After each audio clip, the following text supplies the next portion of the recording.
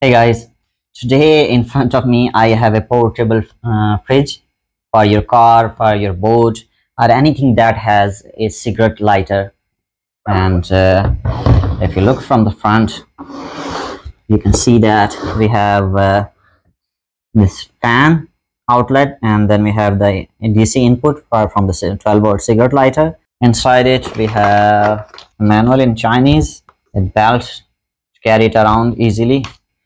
As input cable, you can see that it has in on state right now. The cold light is on. You can, if you bring it down the switch, it will turn red. The red light will turn on, and which means that it will start heating itself. And the fan is also active, and even if I touch the top, I feel the coldness of the fridge. As soon as I touch it, it is extremely cold.